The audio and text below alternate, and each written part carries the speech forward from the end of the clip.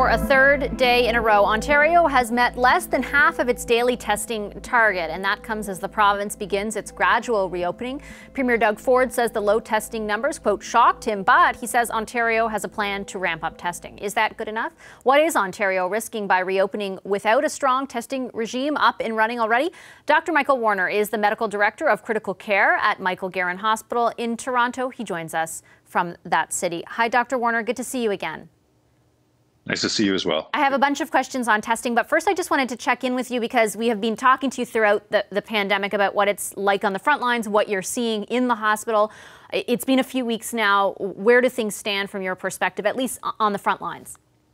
So when we spoke earlier, we were concerned about a deluge of patients with COVID-19 coming to the ICU and overrunning our resources. Fortunately, that has not happened, but we have had a steady number of patients coming almost daily to our ICU with COVID-19, but at this point in time, we're able to manage the number of patients safely within our current resource envelope. Where from, I guess, or how would you describe from your perspective? I mean, we keep hearing about the I can't say it, the curve. Pardon me, it's too late. the curve and where we are at the curve and whether we're over the hump or whether we're entering a period where things are flattening. Obviously, it depends on where you live. What are you, like, from a perspective of the front lines, where are we on that curve? So I think what you said is key. It really does depend on where you live, not only in the country, but in the province. So the situation in Toronto and the situation in Northern Ontario are completely different. And that's why a one-size-fits-all to opening up the economy may not work in a province like Ontario.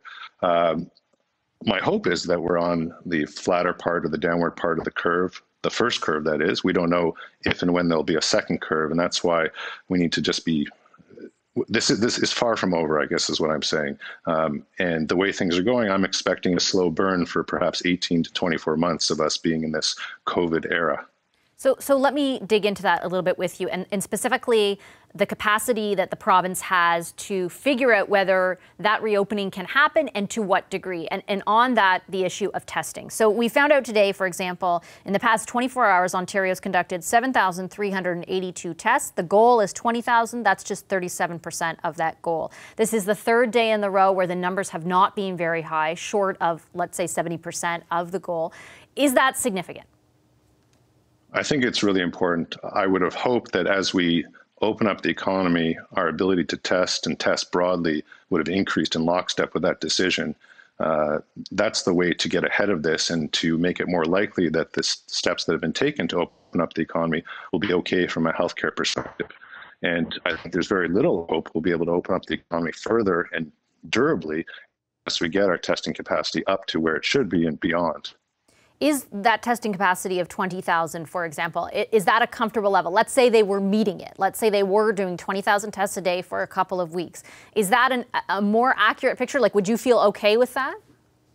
I think it all depends on what the goals are. I mean, I think the goal should be to open up Ontario as quickly but as safely as possible and not to let this linger. So the more testing you do, which includes surveillance testing, that means going to a Costco and testing everybody there just for the heck of it to see where COVID is hiding in our community so we can flush it out, isolate those patients, contact trace them, etc.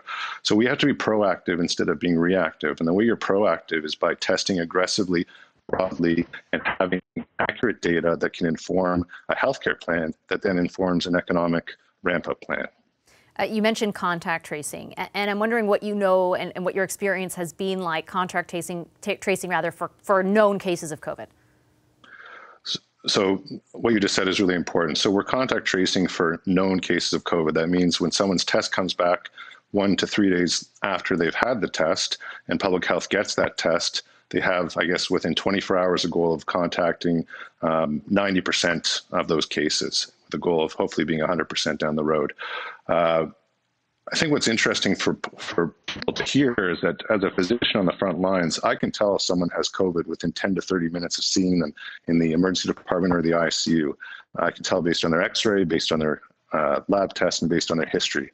And I think that it would be great if frontline healthcare workers could shorten that time lag by informing public health that we have a patient in front of us who we think has COVID, not wait for the test result, because I don't wait for that test result to make my diagnosis, so that they can start the process of contact tracing immediately instead of waiting. Because a lag in time rather, can lead to lives lost.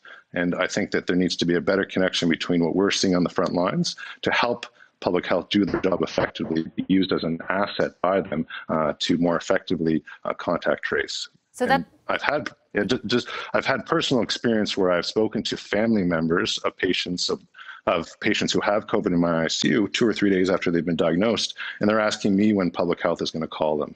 And then I do the public health education on the telephone with them about how they should be self-isolating. And that's not acceptable, and I'm hoping that will change in the future. Have there been any conversations about changing? That's pretty. I think that would surprise a lot of people that that communication doesn't instantly exist. I can tell you it surprised me, because when I'm calling to give a family member an update, I'm not expecting them to ask me when public health is going to call them. I'm actually glad that they do, and I'm happy to do that, to give them that information. But it begs the question, where are the other holes in the system? Because we can't have any holes if we really want to open up the economy quickly to get people back to work. We need to aspire to have the best public health care system possible. We need lofty goals. Mediocrity is not acceptable. We really have to identify where the gaps are and fill them. And the frontline healthcare workers, me included, are happy to help in any way we can.